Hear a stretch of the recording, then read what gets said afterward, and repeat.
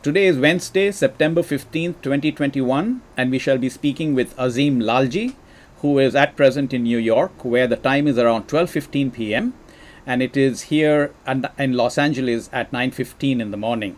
Azim was in North Point from 1950 to 1954. So Azim bhai, glad to have you on the call today. Thank you for participating. How are you doing? Nice to be here. I have three questions that I wanted to ask you. And the first one is, can you tell us about two of your most memorable incidents in North Point, whether joyous or not, but ones that you always kind of think about? Yes, I always think about Father Fitzgerald.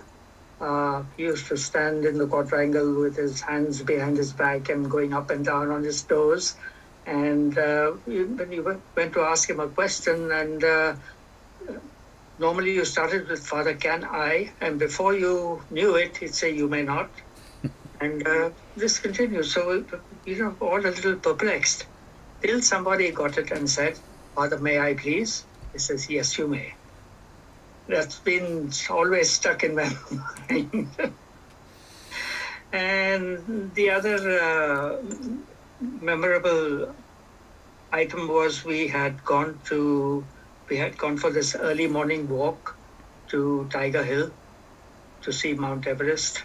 And we were very lucky in that on that particular day, it was so clear that we got a great view of Mount Everest.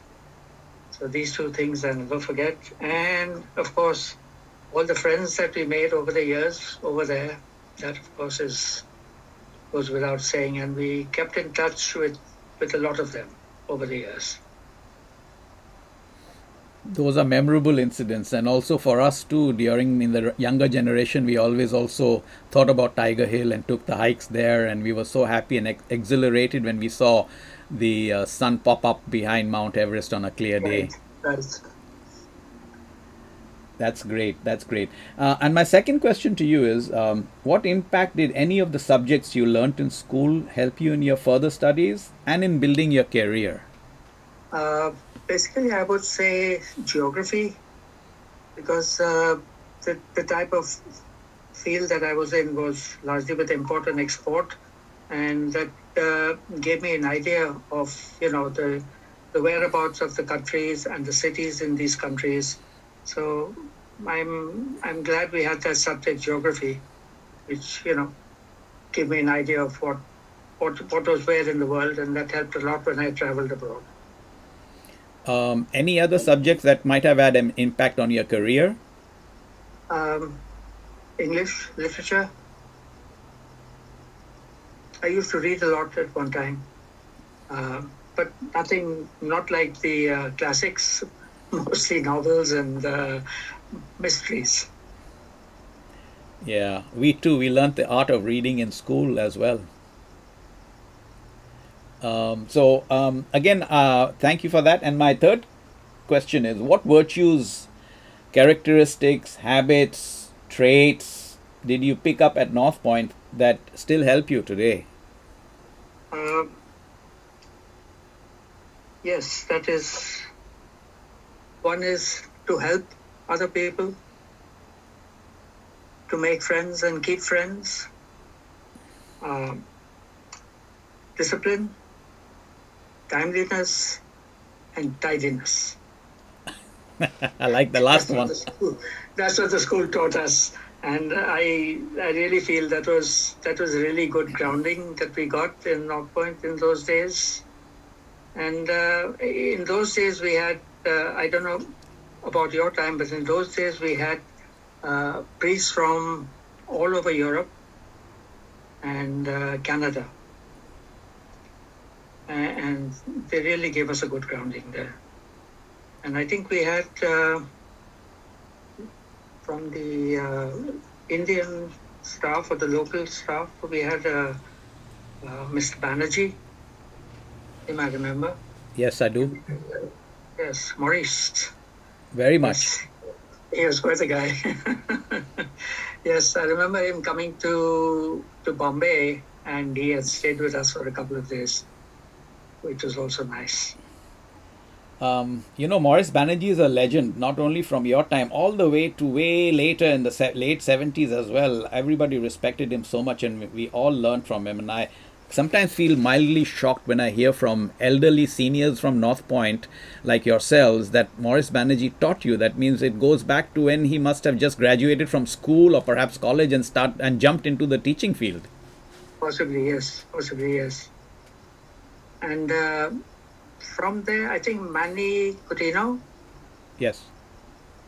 He must have retired by now, I think.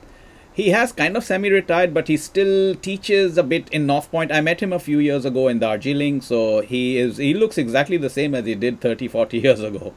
Oh, nice. That's nice. Yes, yes.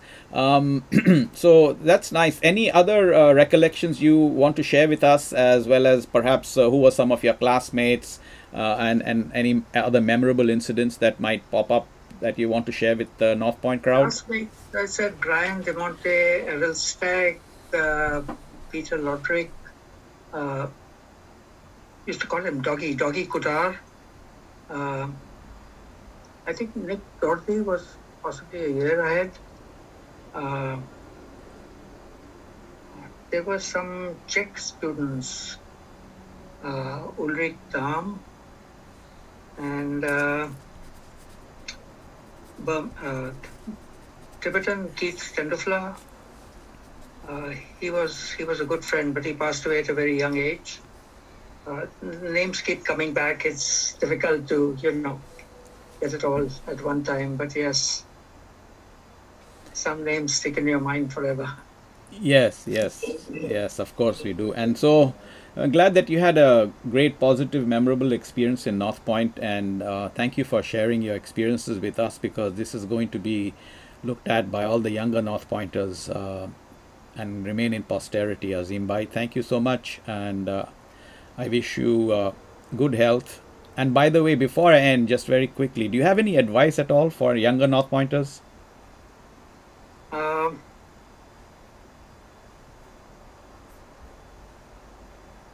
Well, study hard, do the best that you can, and always try to help others.